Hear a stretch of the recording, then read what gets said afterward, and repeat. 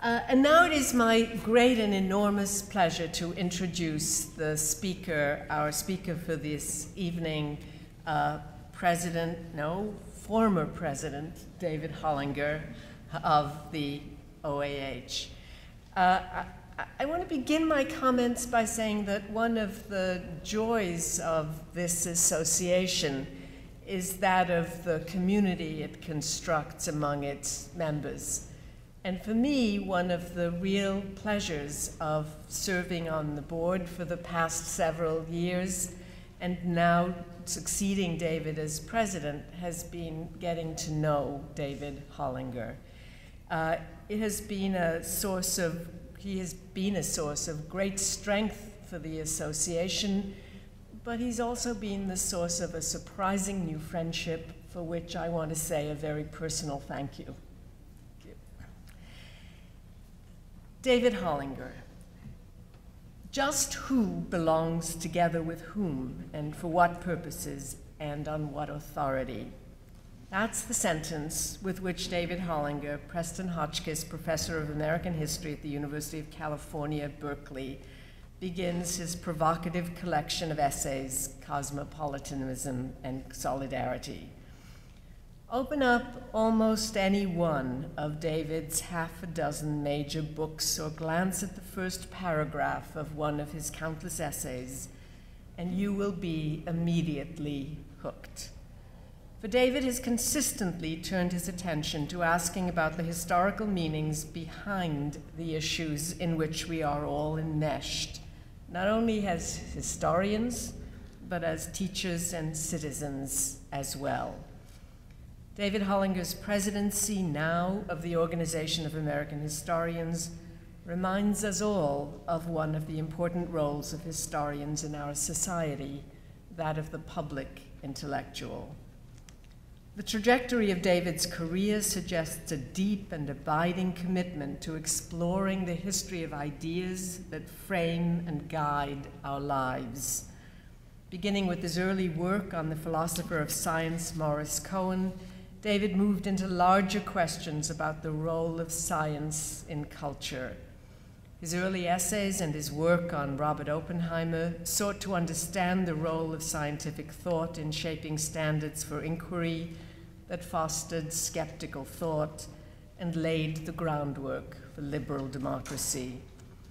From there, it was a short step to examining the role of religion and the divisive as well as the unifying values of faith. These in turn led him to explore the place of Jews and Judaism in harnessing the power of scientific thought to the purposes of American society. But questions about a particular faith proved secondary to David's abiding concern to discover how religion in general, and some religions in particular, encircled their adherents with a sense of solidarity.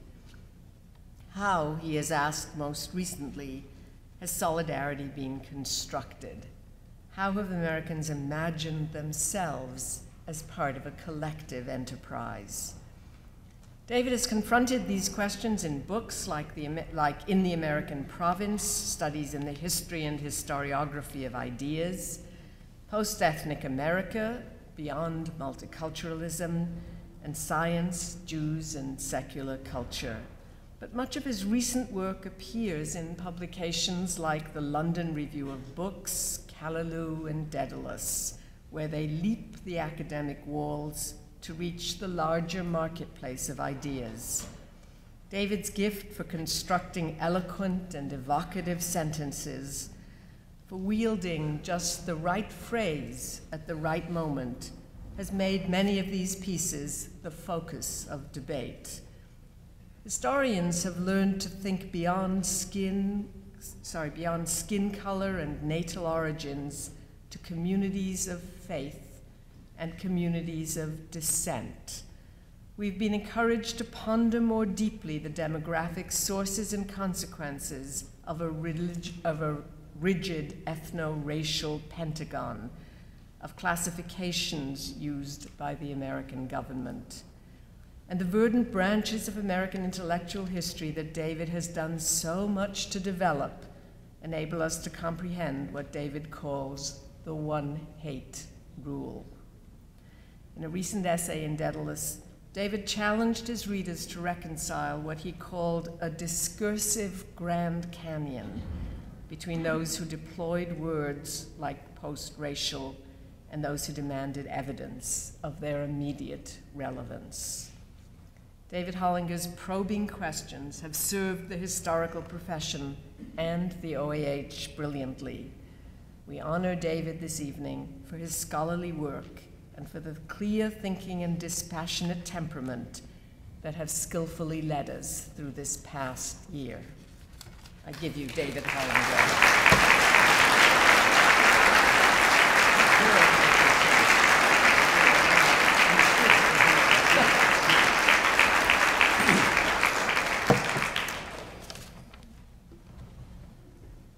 The life of human beings today is cast in a multicultural context, wrote the great comparativist Wilfred Cantwell Smith in 1960.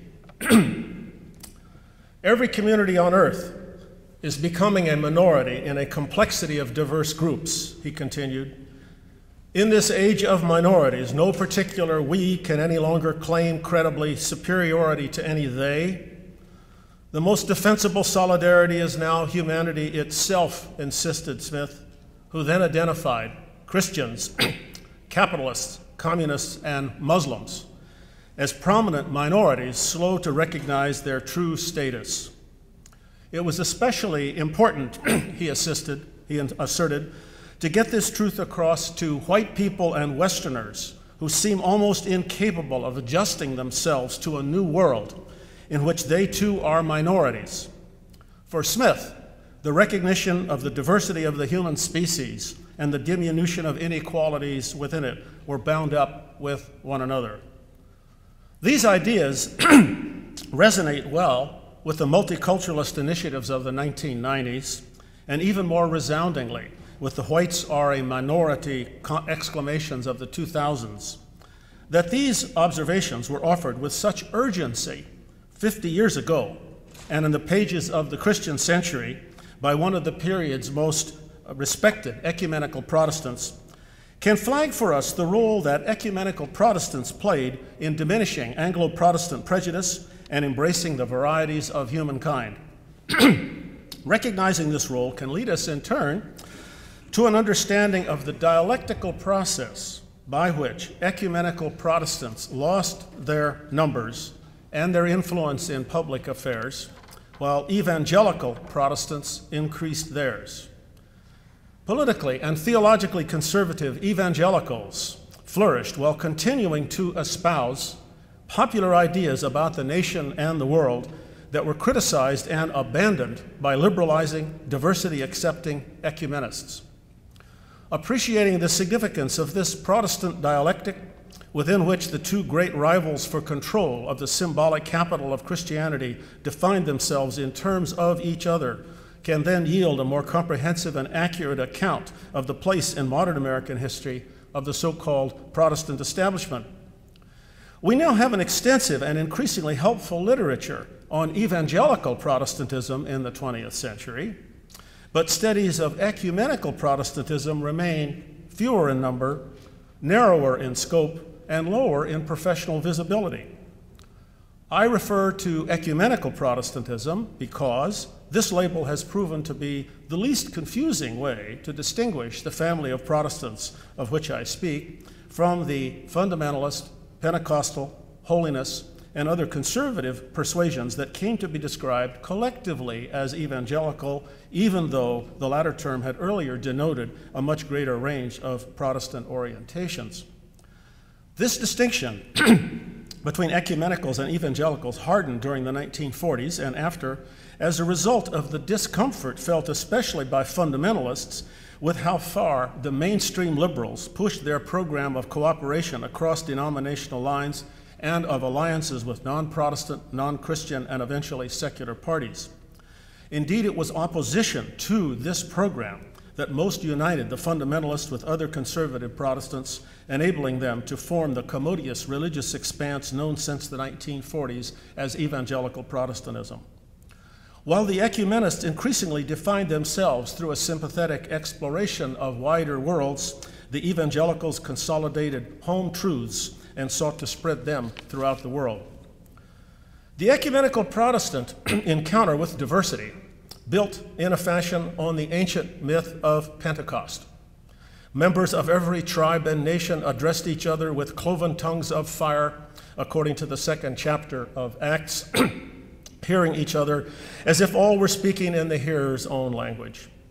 For the particular subset of evangelicals called Pentecostals, with whom this scripture is the most identified, what mattered was the spiritual intensity of the moment, the recreating of the immediate experience of this unity of the varieties of humankind. Fellowship across the various divisions was to be achieved through a charismatic engagement with the gospel in which everyone could share.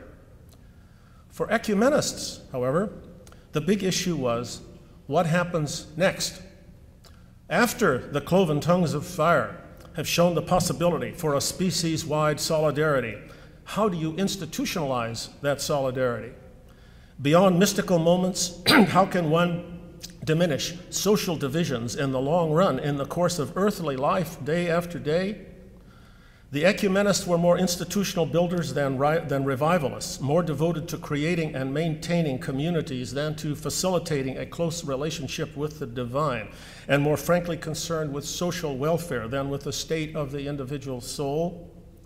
Evangelicals could be institution builders too, but the solidarities the evangelicals sought to institutionalize were more particularistic.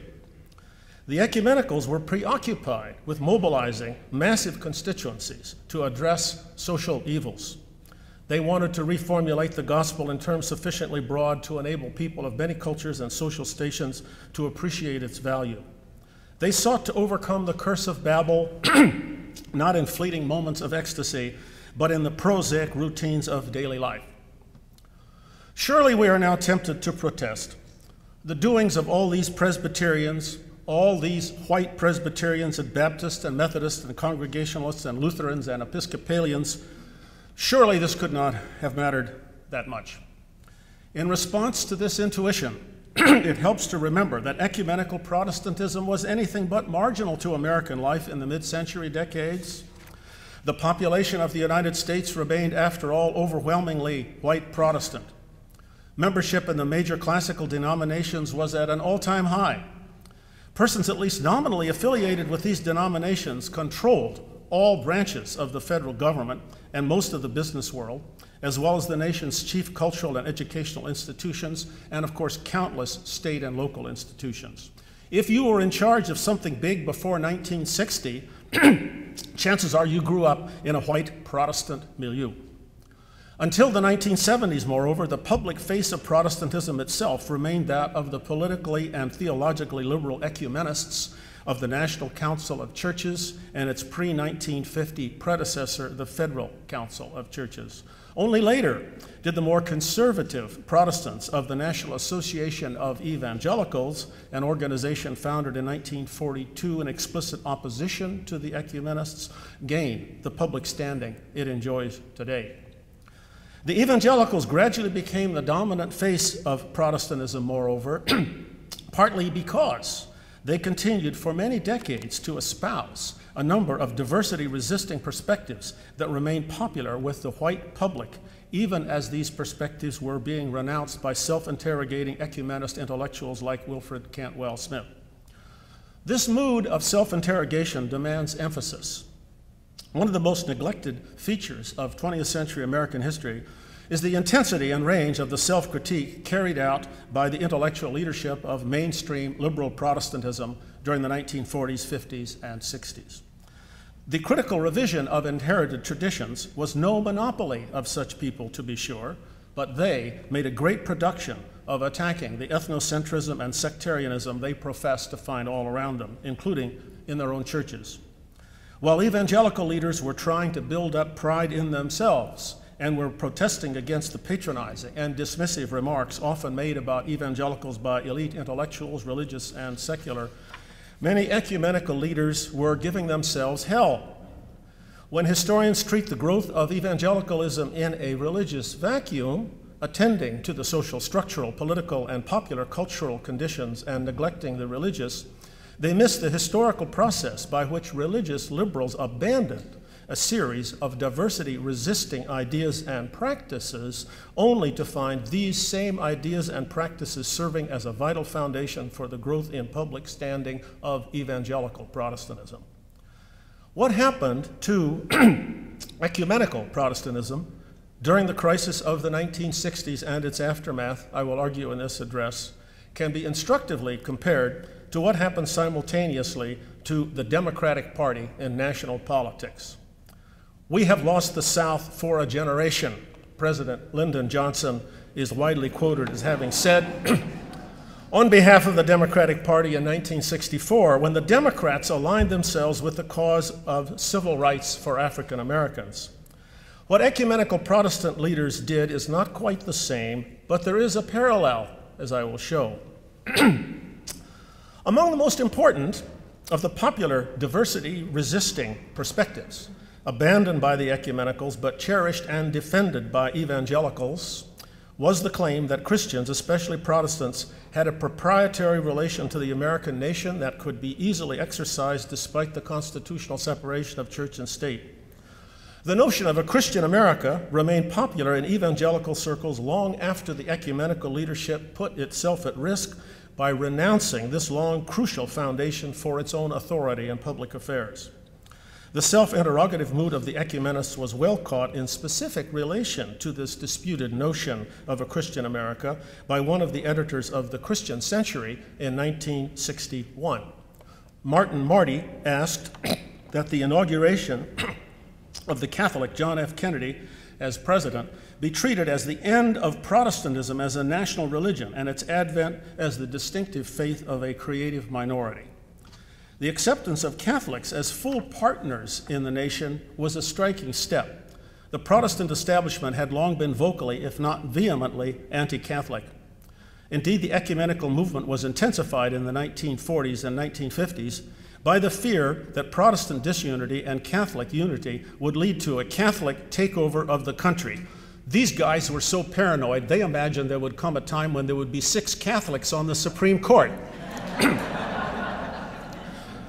This suspicion was rendered credible by the slowness of the Catholic hierarchy to accept the wisdom of the pluralistic attitude toward religion that ecumenists and their Jewish allies espoused, and that was later put in place by Vatican II and by the great American Jesuit politician and theorist John Courtney Murray.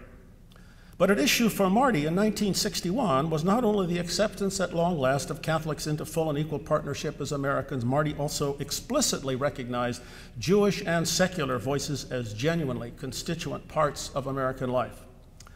The notion of a Protestant nation was being renounced, and so too the notion of a Christian nation and even of a religious nation. Marty's outlook was far indeed from that of evangelicals at the time. This point requires underscoring because in later decades, evangelicals joined forces ecumenically with many Catholic and Jewish organizations in opposition to abortion, in support of Israel, and in other common causes. In the context of this recent history, the positions taken by evangelical leaders in the 1950s and 1960s are easily lost from view. Even after John F. Kennedy had won the bulk of ecumenical leaders with his famous church-state separation speech before several hundred ministers here in Houston, the National Association of Evangelicals expressed alarm that with the possible election of a Catholic, the United States will no longer be recognized as a Protestant nation in the eyes of the world. The National Association of Evangelicals, which only a few years before had actually campaigned to amend the federal Constitution to include the sentence, "This nation devoutly recognizes the authority and law of Jesus Christ, Savior and ruler of nations, through whom we are bestowed the blessings of Almighty God." The National Association did not formally endorse Richard Nixon's candidacy, but there was no doubt where it stood. The national office actually coordinated special election-targeted prayers in evangelical churches throughout the country to be offered every Sunday prior to the November election. Disagreements about the place of Christianity in America parallel disagreements about the relation of Christianity to human rights globally. While the ecumenists were proud of having played a role in advancing a human rights agenda within the United Nations and had no trouble recognizing that the diversity of the UN's constituencies made it inappropriate to predicate human rights on a narrowly Christian foundation, evangelicals castigated the UN's Declaration of Human Rights because, in the words of Christianity Today editor Carl F.H. Henry in 1957, the Declaration incorporates no references to a supernatural creator, nor does it anywhere assert that God endows mankind with rights. Marty speculated that with withdrawal from the traditional idea of a Christian nation and from the picture of the entire human species in a Protestant self-image, he speculated that this might enable Protestants to find in their new modesty a measure of self-respect based on a confident and accurate understanding of their situation. But Marty worried that the orgies of public scourging and self-examination had taken the Protestant principle of self-critique to masochistic extremes. But the spasms of self-flagellation were far from over, and they constitute a portentous episode in the history of Protestantism in the United States. Collective self-criticism soon accelerated, became more strident, and spread across a greater expanse of issues. Two books of 1964 illustrate the intensity and direction of this episode and the centrality to it of the challenge of recognizing and accepting diversity. One such book is William Stringfellow's My People is the Enemy. This book was written by an Episcopalian layman who had spent 7 years living in poverty in Harlem while serving as a lawyer to indigent black people. This book excoriated American churches for not responding more aggressively to the evils of racism and not accepting black people more fully. The churches of white society in America have largely forfeited any claim to leadership in diminishing these evils, Stringfellow complained, while offering page after page of searing testimony of how a truly Christian approach, as he understood it, would engage a color-defined population still not incorporated as fully American. The second book, Ralph E. Dodge's The Unpopular Missionary, was written by a senior Methodist missionary to Angola and Rhodesia, indeed a bishop. This book pushed with novel passion and urgency the complaint that missions had been too closely connected to colonialism and had tried to impose on indigenous peoples denominational distinctions that made no sense abroad. By failing to turn more control and resources over to the indigenous churches of Africa, India, and other missions fields, Dodge warned, American and European missionary projects were doomed to go the way of colonial governments, out for good and for the same reasons.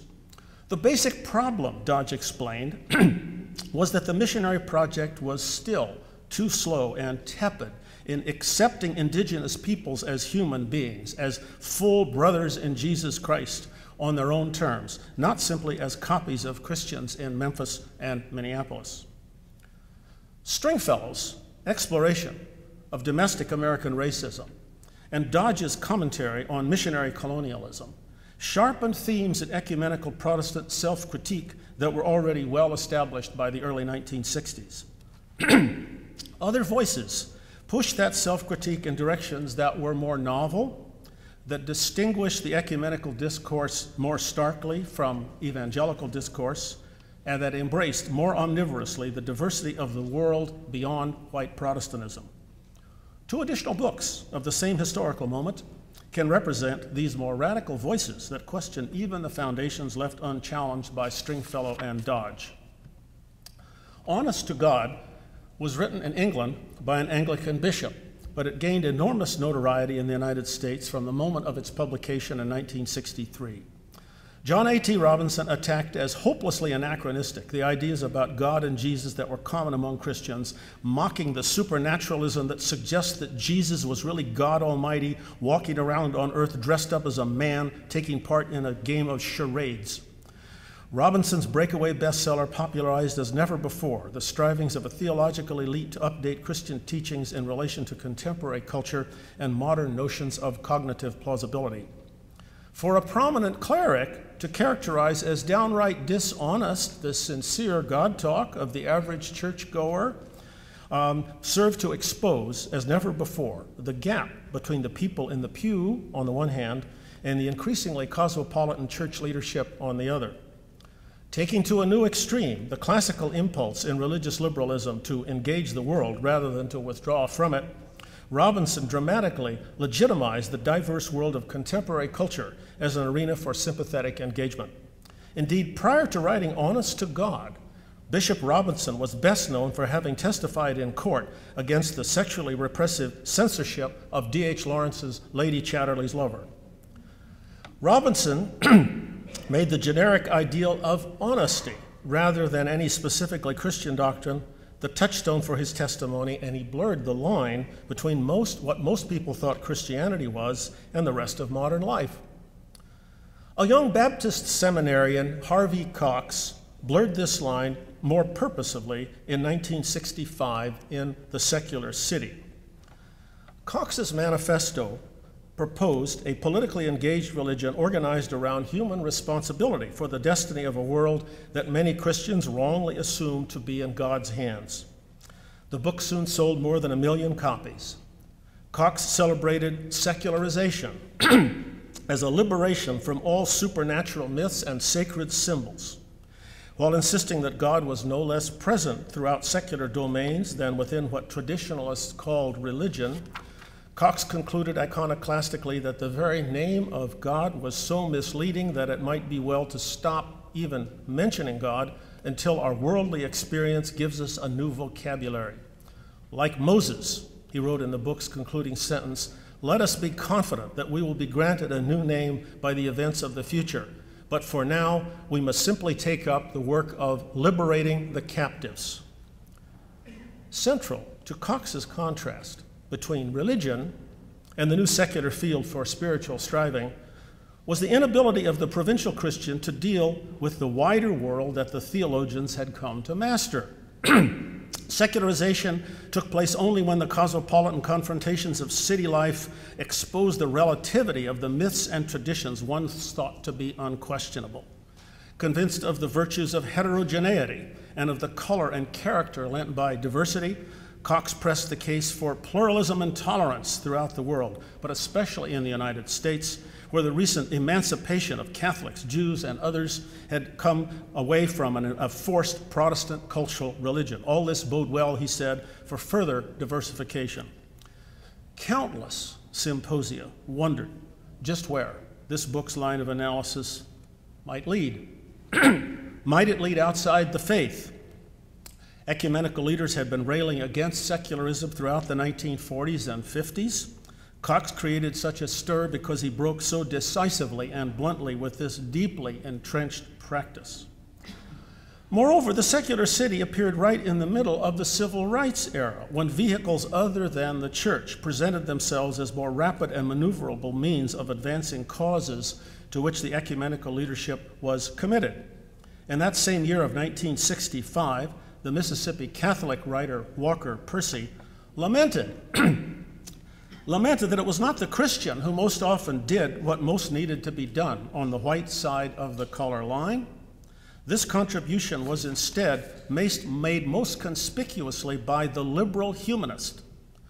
The people who actually taught the ignorant, fed the hungry, and went to jail with the imprisoned, observed Percy, were more likely than not to be Sarah Lawrence sociology majors. Agnostic Jewish social workers like Mickey Schwerner, campus existentialists, and others sent from the Berkeley Cambridge axis. To be sure, the National Council of Churches had been among the sponsors of Freedom Summer in 1964, and there had been a small but steady stream of northern liberal clerics and laypersons in Martin Luther King's demonstrations. Percy underestimated the role of ecumenical Protestants in the civil rights movement. But if one were looking in the mid-1960s for ways to liberate the captives, as Cox had called upon Christians to do, and if one was now authorized to apply oneself to that task without any God talk, one could find quickly secular organizations like the Congress of Racial Equality and the Student Nonviolent Coordinating Committee that were trying to do just that. The secular liberators of the Berkeley-Cambridge axis were not encumbered, moreover, as were the National Council of Churches and its denominational affiliates, by a reluctant rank and file who paid the bills and who sometimes listened to the complaints of increasingly vocal evangelicals to the effect that the ecumenical elite was selling out true religion for social activism. The expanding gap between the leadership and the church-going laity of the mainstream denominations demands closer attention, because this gap, as it widened during the crisis of the 1960s, became the demographic and doctrinal matrix for the rise to political prominence of conservative-leaning evangelical Protestants and the loss by the old Protestant establishment to secular enterprises of some of the energies that had made it a formidable presence in American life. The complacency of the ecumenical leaders rendered them more comfortable with rigorous self-interrogation, yet slow to see the risks to their institutional standing that this self-interrogation entailed. The gap was defined by the leadership's increasing engagement with national and international issues of less interest to rank-and-file churchgoers whose concerns were centered on their own congregations. The classic local cosmopolitan tension between pulpit and pew, between seminary and congregation, had long been a feature of Protestant life. But by the 1940s, several generations of missionary activity had populated the governing boards of many denominations and of many interdenominational service organizations like the YMCA and the YWCA, with internationally conscious men and women convinced that the denominational distinctions were being rendered increasingly anachronistic by cross-cultural contact. Meeting the challenge of a culturally diverse world demanded a focus on essentials. Hence, an energetic but decidedly top-down movement pushed not only for further cooperation between denominations at home, but for a world organization that would unite American Protestants with those of Europe, Asia, Africa, and Latin America. The establishing of a World Council of Churches, originally planned for the 1930s, was delayed by World War II, but in 1948, the World Council became a reality. It was dominated by Americans, who then campaigned earnestly through publications, sermons, and study conferences to educate their own constituencies with the need to supplement a local with a global perspective. In the meantime, American entry into World War II generated a new and concentrated effort to outline what church leaders described as the Christian basis for a just, equitable, and peaceful future. They agreed upon a program of political action that focused on the United Nations and on the diminution of racial and economic inequalities in the United States.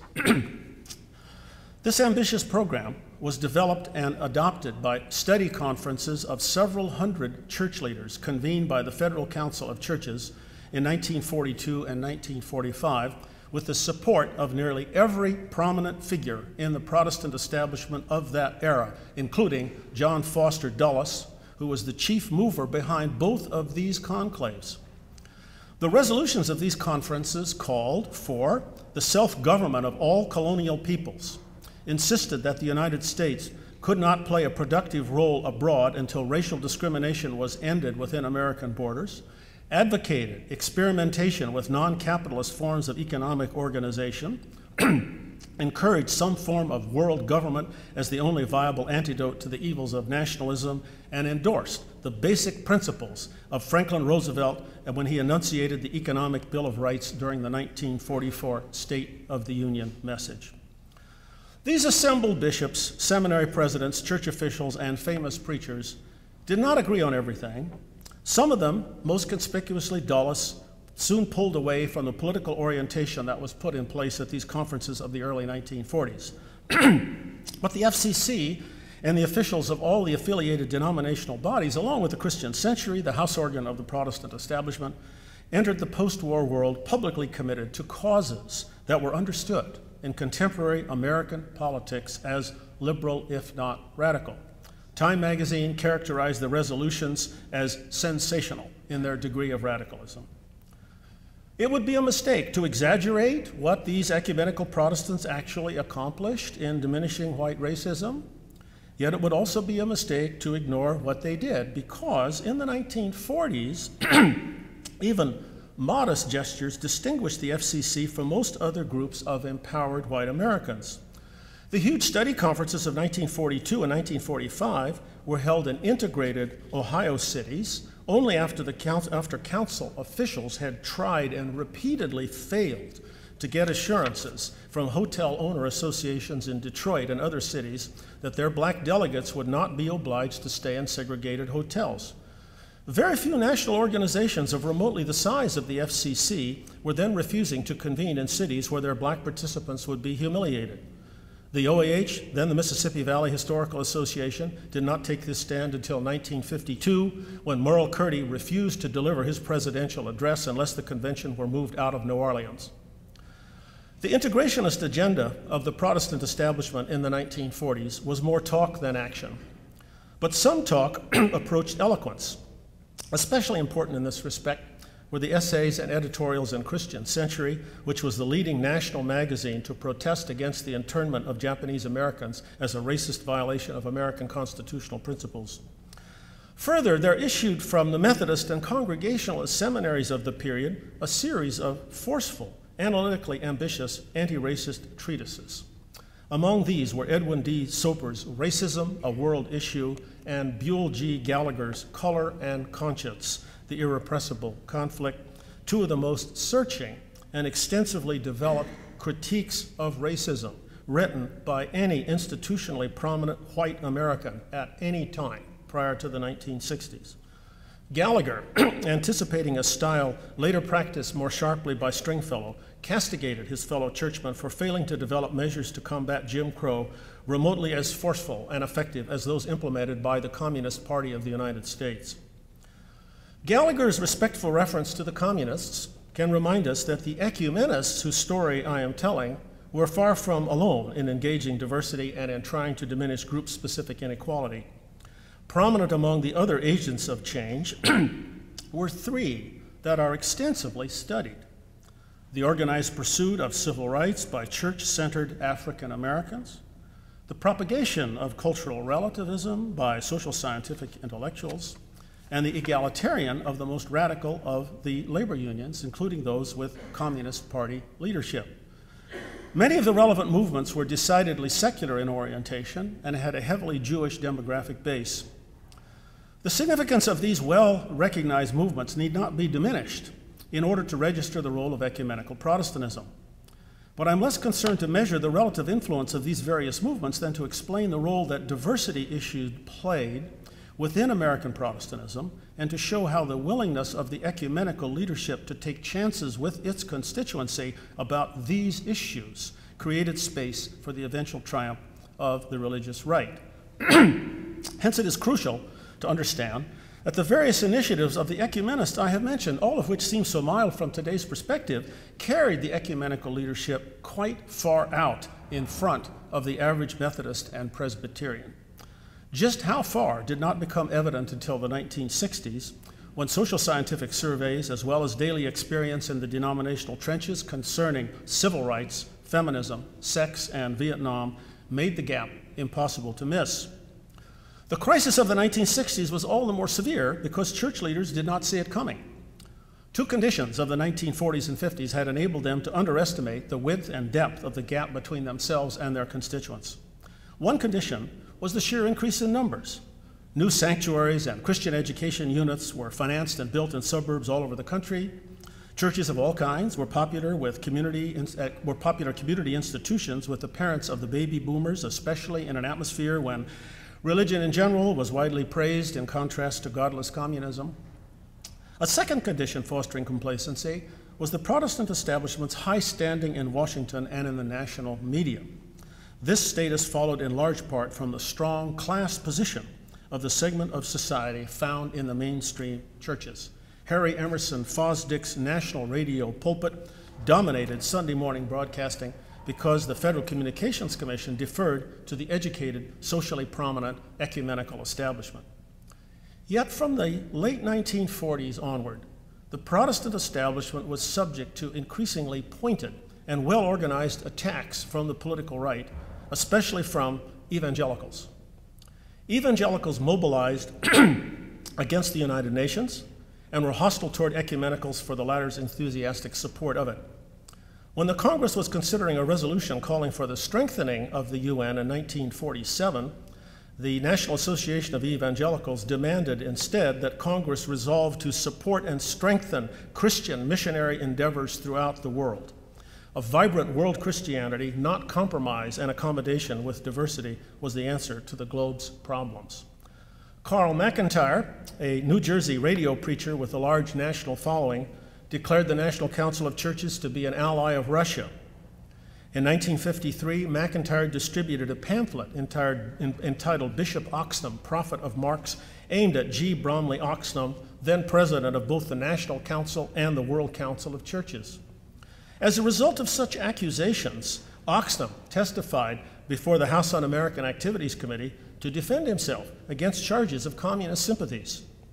Just prior to Oxnam's hearing, the National Association of Evangelicals, despite its ambivalence toward McIntyre's florid and demographic style, passed a resolution supporting government investigations into the political loyalty of church officials. Even within the denominational bodies identified with ecumenical outlooks, programs of egalitarian outreach were subject to severe attacks. The Methodist Federation for Social Action, a large national body led by liberal bishops and seminary deans, was condemned in a widely circulated pamphlet, Is There a Pink Fringe in the Methodist Church? This pamphlet of 1951 was produced by a Houston-based group called the Committee for the Preservation of Methodism. The tract described the social action organization as claiming to be Christian, but actually serving as a propaganda vehicle for spreading communist ideas.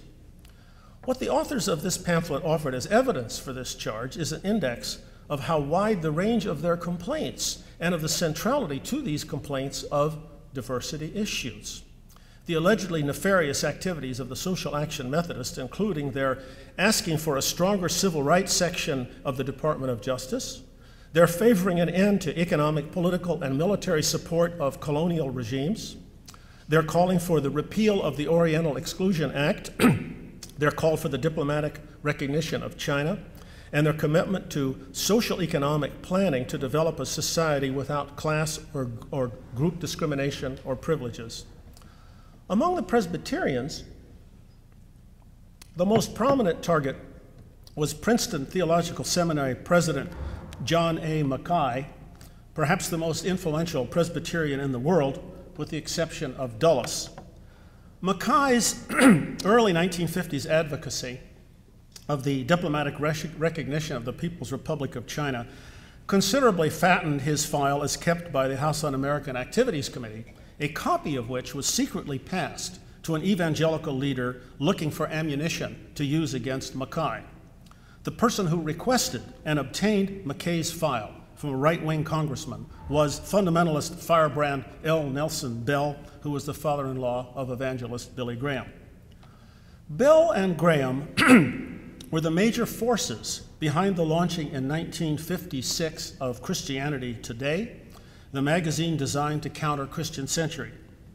The new magazine was financed by Sun Oil Company magnate J. Howard Pugh after the National Council of Churches repeatedly refused his demands that it repudiate its liberal political positions. Christianity Today's founding editor, Carl F. H. Henry, proved to be a relentless scourge of the ecumenists. In 1959, he attributed communist affiliations to 105 of the 237 clergy recently assembled by the National Council of Churches to address foreign policy issues. J. Edgar Hoover's warnings about communist subversion in ecumenical churches appeared regularly in Christianity Today. Bell was also representative of the large segment of white Southern Protestantism that was ambivalent, if not hostile, toward the 1954 Brown v. School Board decision of the United States Supreme Court. Immediately after this decision, Bell published an article referring to the barriers of race having been established by God, and declared his sympathy for individuals whom he described as the finest Christians in the world, who believe that it is unchristian to force away God-created barriers. Now, to be sure, Bell and Graham fought against the most entrenched segregationists of their milieu. Graham insisted that his own rallies be racially integrated. But the voices of Bell and Graham, like so many other evangelicals, routinely condemned racism only in its capacity as an individual sin, not in its capacity as a civic evil to be overcome by the actions of government authority. The Christian Century returned the hostile favors of Christianity today. The pages of both magazines display the mutual annoyance that marked this often bitter rivalry. A widely noted and emblematic episode in this quarrel was the refusal of Reinhold Niebuhr to even meet with Billy Graham at the time of Graham's enormously successful crusade in New York in 1957. Niebuhr accused Graham of holding obscurantist views of religious doctrine and of playing to the most childlike emotions of the faithful. Niebuhr wrote in the pages of Life magazine of Graham's pathetic narrowness of view. Graham cannot speak to anyone who is aware of the continuing possibilities of good and evil in every advance of civilization, every discipline of culture, every religious convention, Niebuhr declared. Evangelicals did not appreciate being treated as ignorant country bumpkins by these elite ecumenists. Yet the frequency and intensity of criticism led the ecumenists to hold back. The most thorough historian of the civil rights activities of the National Council, James F. Findlay, Jr., concludes that its leaders were intimidated throughout the 1950s and very early 1960s by these attacks. Only in 1963, the year in which the Christian Century published King's letter from the Birmingham jail, did ecumenical leaders return to the level of anti-racist engagement they had displayed in the 1940s. 1963 proved to be late in the day. Shortly after the ecumenical leadership renewed and intensified its anti-racist program, national conflicts over civil rights, feminism, sex, and Vietnam produced the crisis that ended the Protestant establishment, diminished the authority of all of its constituent denominational bodies, and paved the way for the triumph of the evangelicals. These escalating conflicts not only exposed at last the gap between the leadership of the churchgoers, but created a new challenge. While these church leaders were trying to bring the people in the pews up to speed, the leaders were rapidly left behind by the highly articulate minority who gravitated toward the Berkeley-Cambridge axis because they found the churches too moderate and clunky in the task of liberating the captives. But for some Protestants, the established leadership was going too far too fast. Those white Protestants, less concerned to liberate the captives, were able to find religious cover in the increased credibility of evangelical claims to speak for American Christianity. 2 decades of concerted effort by the increasingly media-savvy evangelicals had placed before the public a face of Christianity very different from that displayed by Harry Emerson Fosdick and the Christian Century. In addition to Christianity Today and the National Association of Evangelicals, the evangelicals created Fuller Theological Seminary in Pasadena and developed an extensive network of radio and television ministries. Upwardly mobile Seventh-day Adventist and Church of the Nazarene congregants, whom a generation earlier were joining the more respectable Methodists and Presbyterians, now had better reason to stay put. Unlike in the past, they now saw the churches of their nativity recognized as real on television and radio and in national politics.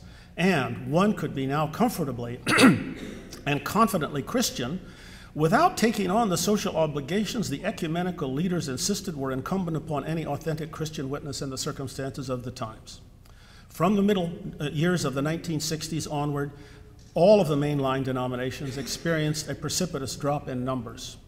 Part of this decline followed from the diminished migration from denominational fellowships of lower social standing, which for many decades had been a major source of membership growth. But the decline was much too rapid and extensive to be explained by the drying up of this crucial source. The Methodists, having reached their all-time high in 1964, were down by 9% 11 years later, and by the early 21st century, the Methodists had declined by 28%. Episcopalian membership peaked in 1967 and only 8 years later was down by 9%. The Presbyterians declined by 19% between 1965 and 1975. Why a decline of this scale and at this time? Not because masses of believers switched from the liberal churches to the conservative ones, although some people did just that. The migration to evangelical churches was actually not large and was actually smaller even than the modest migration to Roman Catholicism. What then does explain the sudden and sharp decline in membership of the old mainstream churches? Well, the central factor was the decision of children of members not to become members themselves. Some of these young people adopted other religious affiliations, but the great majority of the departing youth did not affiliate religiously at all, and in turn raised secular children who, like their 1960s parents, did not join any churches. The significance of the non-retention of ecumenical children was heightened by another condition, a differential birth rate. During the great baby boom, Presbyterian women produced only an average of 1.6 children, while evangelical women produced an average of 2.4, considerably more than even Catholic women produced during the same period. Educational level was the strongest predictor of fertility. Some evangelical women were fully as well educated as their ecumenical and secular counterparts, but most were not. Not only did ecumenical women bear fewer children, but their churches contained fewer and fewer women of childbearing age. In 1957, only 36% of Lutherans were over the age of 50, but by 1983, this figure had gone up to 45%. During the same 26-year span of time, the percentage of Methodists over the age of 50 increased from 40 to 49%, and of Episcopalians from 36 to 46%. The evangelical triumph in the numbers game from the 1960s to the early 21st century was mostly a matter of birth rates, coupled with the greater success of the more tightly bounded, predominantly Southern evangelical communities in acculturating their children to ancestral religious practices. Evangelicals had more children and kept them.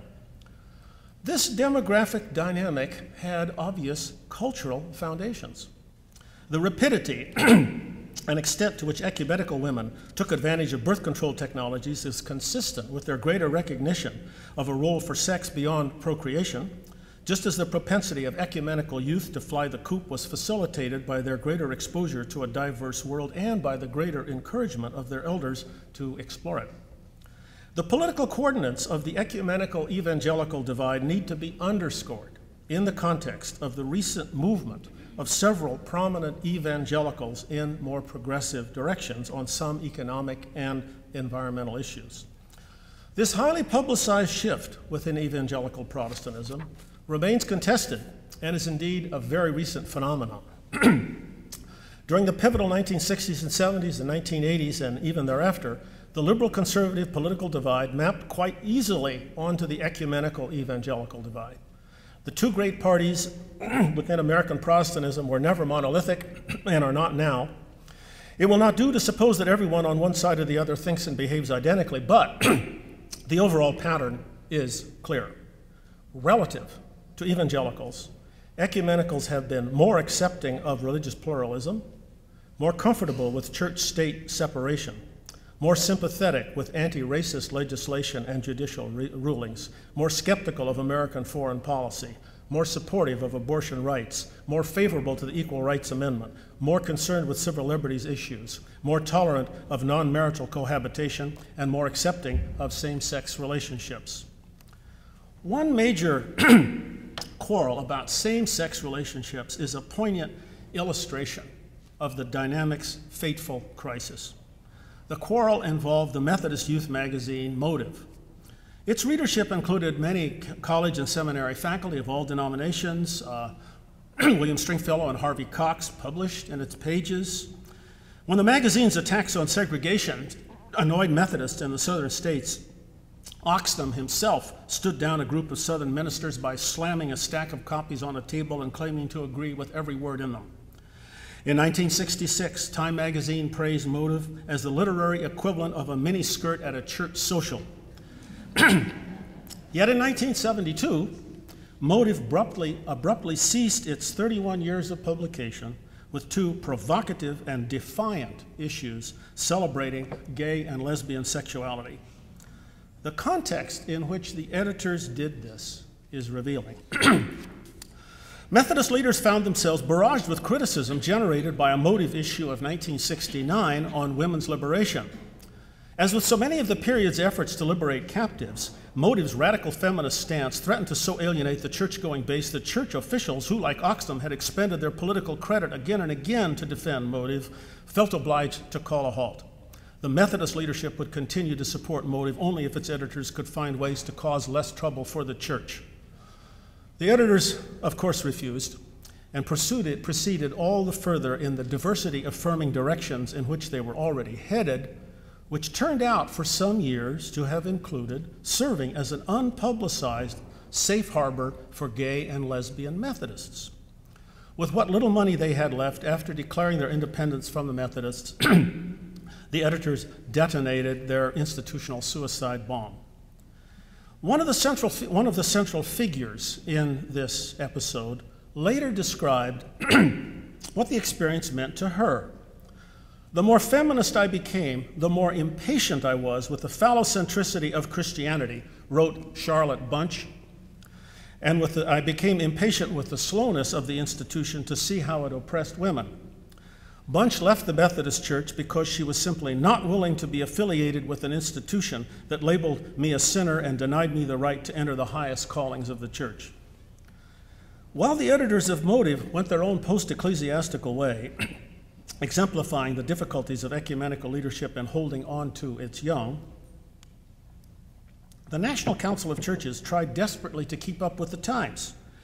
Between 1972 and 1975, the National Council, beyond its adamant opposition to the war in Vietnam, supported Palestinian independence from Israel, endorsed the resumption of normal relations with Cuba, put money and legal resources behind the United Farm Workers Union, rallied to the support of the American Indian movement during the siege at Wounded Knee, and took sides with Soviet-backed African insurgents against Portuguese colonial regimes.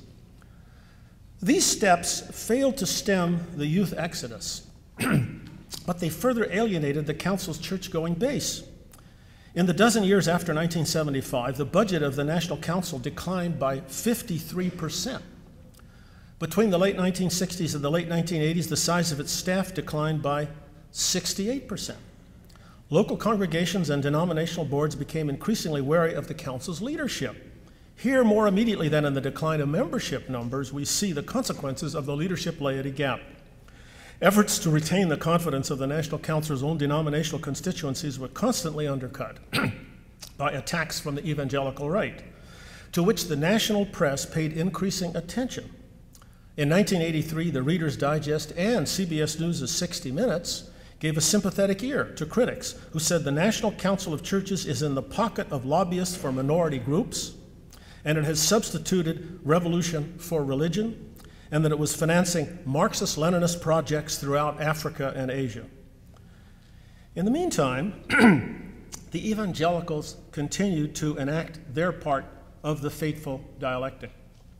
In the late 1970s and early 1980s, Nazarene leader James Dobson and others developed family values as a rallying cry for evangelicals who had previously been less engaged than the ecumenicals with debates over the nature of the Christian family.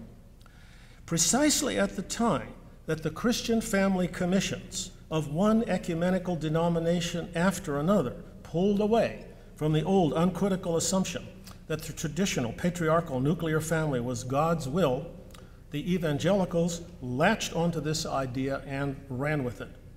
As historian Margaret Bendroth has explained, evangelicals became pro-family largely as a way of asserting their claims to leadership of the society as a whole, determined no longer to be outsiders.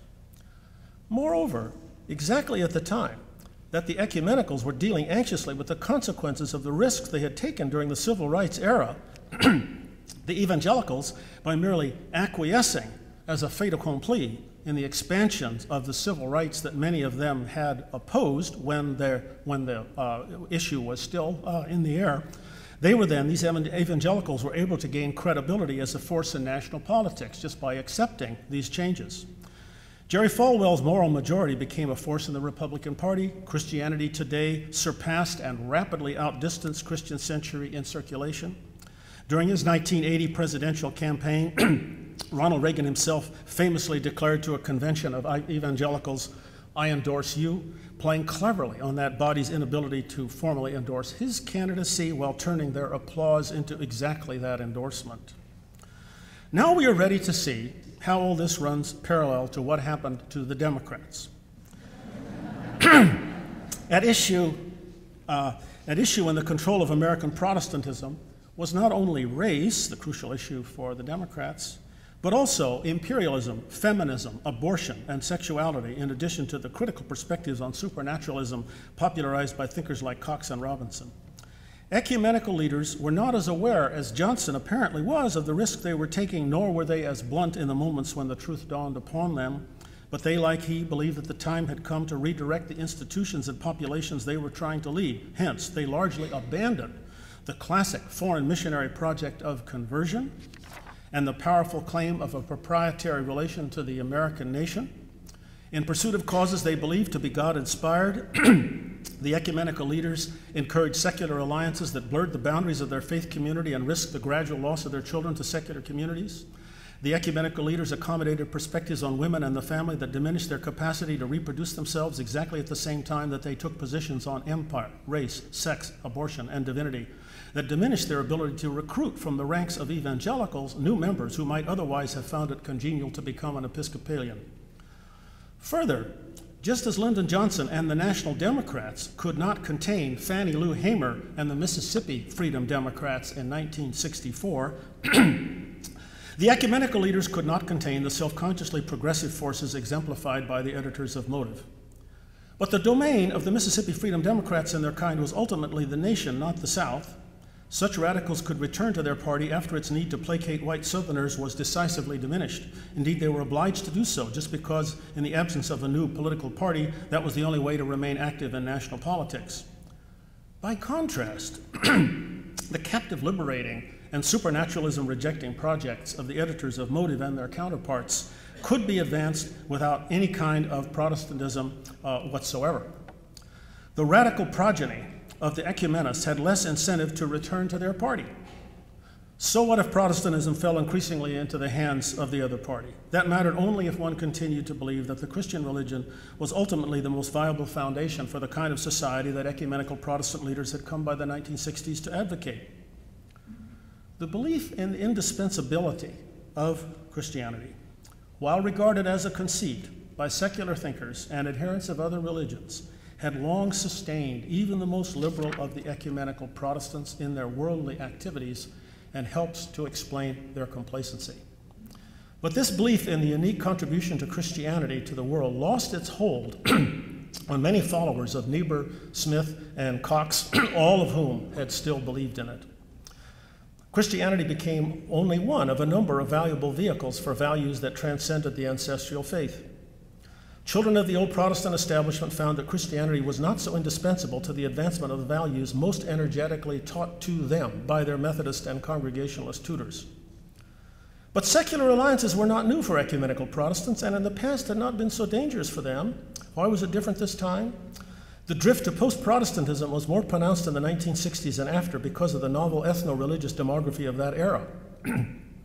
Jews were much more prominent in American civil life in the 1960s and after than they had been in the Progressive era or in the 1930s. The leading secular intellectuals of the 1960s were much less grounded in a Christian past than their predecessors had been. The greatest secular philosopher of the first half of the 20th century, John Dewey, after all, was a lapsed Congregationalist and had actually engaged religious issues rather than ignored them as irrelevant to serious intellectual inquiry. And in the world beyond the North Atlantic West that the ecumenists engaged, non-Christians were much more empowered in the 1960s and were in charge of many enterprises in Africa and Asia. In this setting, countless individuals who inherited the traditions of ecumenical Protestantism put their energies into an imposing collection of secular agencies, including the human rights organizations that flourished in the 1970s and after. These post-Protestant endeavors are a major feature of modern American life. Yet our recognition of them has been obscured by a survivalist bias, by which I mean a preference for, if not a commitment to, the survival of Christianity. From a Christian survivalist point of view, the key questions about ecumenical Protestantism are first, whether it had been able to perpetuate itself on its own terms, and second, whether it has advanced the Christian project effectively or contributed to the actual weakening of that project. These questions dominate the existing scholarly and popular literature, and they reflect the religion-protecting outlook of the Lilly Foundation, which has funded most of the scholarship on the destiny of ecumenical Protestantism. The ecumenical leadership's tolerance of diversity and openness, write Wade Clark Roof and William McKinney, tended to erode loyalty to the inherited religious order and ultimately spawn many secularists among its own progeny. Mainline Protestantism's emphasis on inclusiveness and diversity made it function rather like a sieve, as Roof and another of his Lilly-supported collaborators put it. This figure of speech is typical of commentators who suggest that if only the ecumenists had more vigorously acculturated their youth and maintained tighter organizational discipline, things might have turned out more favorably for the churches. This survivalist perspective misses a reality to which this address has drawn attention: the historic function of self-interrogating ecumenical Protestantism as an environment in which many Americans found themselves able to sympathetically engage a panorama of ethno-racial, sexual, religious, and cultural varieties of humankind. The ecumenical leadership, as it engaged the diversity of the modern world, enabled their community of faith to serve among its other roles as a commodious halfway house to what, for lack of a better term, we can call post-Protestant secularism. To recognize this is in no way invidious, unless one approaches history as a Christian survivalist. Religious affiliations, like other solidarities, are, after all, contingent entities generated, sustained, transformed, diminished, and destroyed by the changing circumstances of history. Those circumstances still render ecumenical Protestantism a vibrant and vital home for many persons. A genuinely historicist approach to history will not teleologically predict the future of any community of faith.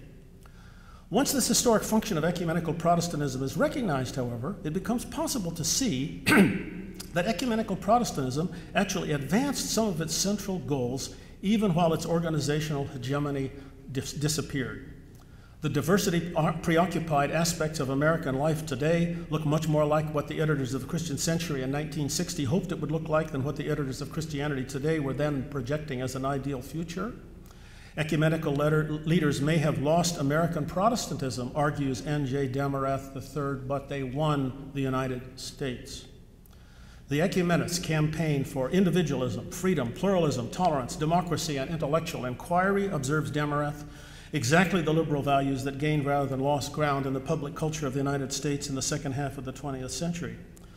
These values were not peculiar to ecumenical Protestants, but the latter's emphatic advocacy of these values enacted ecumenical Protestantism's historic accommodation with secular liberalism. These values served as key justifications for many of the transformations of the 1960s and have been invoked since that time in countless specific contexts as the United States has confronted massive immigration from non-European lands and has sought to find ways to do justice to the descendants of its enslaved and conquered peoples. What Demarath calls the cultural victory of ecumenical Protestantism is easily exaggerated, but so too is the political victory the Democrats achieved by abandoning the South. American politics as a whole are massively influenced even today by the conservative Republicans of the states of the old Confederacy, and the great authority exercised today by politically conservative evangelical Protestants in the U.S. Senate and Congress bespeaks no victory for Reinhold Niebuhr and G. Bromley Oxnam. Yet one domain in which Demarath's hyperbole has impressive credibility is religion itself. Two leading sociologists report that young adults of virtually all varieties of faith now talk like liberal Protestants. Included in this company, insist Christian Smith and Patricia Snell are white evangelicals. Smith and Snell declare that Harry Emerson Fosdick would be proud to hear today's religious banter because even the white evangelicals, grandchildren of the people who so resented Fosdick's dominance on the airwaves of the 1940s, were now paraphrasing passages from the classic liberal Protestants like Fosdick. The liberal ideas developed at Andover Union and Harvard have trickled down at last, but not all of them. The commitment to diminish inequality that mattered so much to Wilfred Cantwell Smith and so many other ecumenists of old, is not so abundant in the cheerful tolerance and diversity talk discovered almost everywhere by today's sociologists. If younger rank-and-file evangelicals have adopted many of the ecumenist perspectives on religion as such, why are liberal political opinions still so decidedly a minority in evangelical circles? Our era's most distinguished political sociologist, Robert Putnam, and his collaborator, David Campbell, believe they have the answer to this question. The popular association of religion with right-wing politics as consolidated during the Reagan era by evangelical entrepreneurs was highly successful, but appears to have diminished the appeal of religion for anyone who is not comfortable with such a politics. There are fewer and fewer political liberals in any church, and fewer political conservatives outside the churches. Religion has always had a political matrix, but in the United States of the 21st century, religion may be in the process of becoming more epiphenomenal. Putnam and Campbell argue that political opinions are exercising more and more control over decisions about religious affiliation. As religious pluralism reigns and doctrinally based distinctions between persuasions diminish, political distinctions become more powerful determinants of religious affiliation rather than demonstrable results of such affiliations. Secularization by stealth. But however we assess the contemporary scene, and however we may speculate about the future, certain historical realities ought to be clear. The evangelicals gained the upper hand in the struggle for control of Protestantism, just as the Republicans gained the upper hand in the struggle for political control of the South. In both cases, the triumph was facilitated by the decisions and actions of the rival party. This analogy, like any, can be carried too far, but just as the nation got something in return for the Democrats' loss of the South to the Republican Party, so too did the nation obtain something in return for the ecumenist loss of Protestantism to the evangelicals. The United States got a more widely dispersed and institutionally enacted acceptance of ethno-racial, sexual, religious, and cultural diversity. This sympathetic engagement with diversity that has become so visible and celebrated a feature of public life of the United States is the product of many agencies, but prominent among them are the egalitarian impulses and the capacities for self-interrogation that ecumenical Protestant leaders brought to the great American encounter with diversity during the middle and decades of the 20th century. Those impulses and capacities created a cascade of liberalizing consequences extending well beyond the diminishing domain of mainstream churches, running through the lives and careers of countless post-Protestant Americans distributed across a wide expanse of secular space. A compelling emblem for this ongoing process, with which I will conclude, is a decision made by the YMCA in 2010. In view of the vibrancy and diversity of our organization, the Y declared in an important notice to all its members, in view of the vibrancy and diversity of our organization, it dropped the word Christian from its label. Henceforth, it will be known simply as the Y. To be sure, in small print, the organization's materials declare that its mission is to put Christian principles into practice. But here an organization that began in the 19th century as fervently evangelical, then in the 20th century became increasingly ecumenical and egalitarian, has in the 21st century proclaimed itself to be virtually secular and in the name of diversity. Thank you for the honor of being your president.